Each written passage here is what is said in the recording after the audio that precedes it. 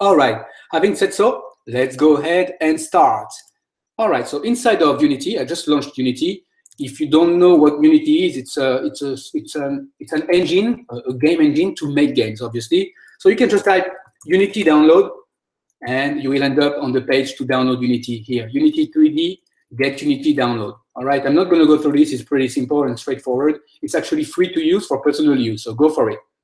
All right, I have Unity here. I'm going to create a new project, and I'm going to create a 2D project because the game is in 2D. I could do a 3D project. It's also very cool, but 2D will do just fine. Now, the new Unity project name, I'm going to call this one Color Switch, and I'm going to create the project. Now, I'm going to select where I want to create that, and I'm going to do this inside of my hard drive. Now, feel free to save it anywhere you'd like, okay? You don't have to do the same thing as what I am doing. Okay, I'm going to create a new folder, Unity Color Switch.